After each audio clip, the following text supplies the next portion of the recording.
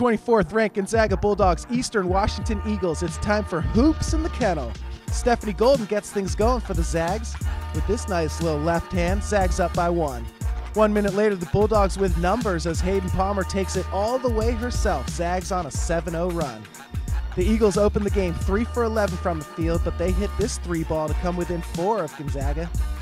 Minutes later, an Eastern Washington 5-second violation leads to this 3-pointer from the corner for Gonzaga. Zags up by 7. The Eagles stuck around most of the half, though. They score 6 straight points and cut the lead to 3. But the Zags had an answer. Stephanie Golden again puts her head down and gets to the bucket. Zags back up by 7. One more time for Hayden Palmer. She was busy on defense all game. This time the steal leads to a lay and Zags up 30-17. Just seconds before the half, Ellie Tinkle with the nice block sends this shot into the stands.